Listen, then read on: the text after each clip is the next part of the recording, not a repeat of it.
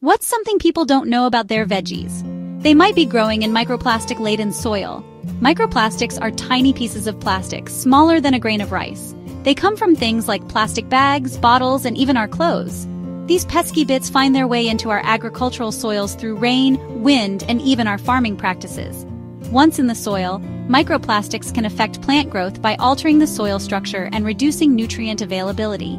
Studies show that microplastics can be found as deep as 15 centimeters below the surface. That's like deeper than your average ruler. The sources of microplastics are many. They come from fertilizers, sewage sludge, and even when we till the soil. And guess what? These tiny particles can make their way into our food chain, affecting both plants and animals. So next time you're munching on your salad, remember those microplastic invaders. They're small, but their impact is huge.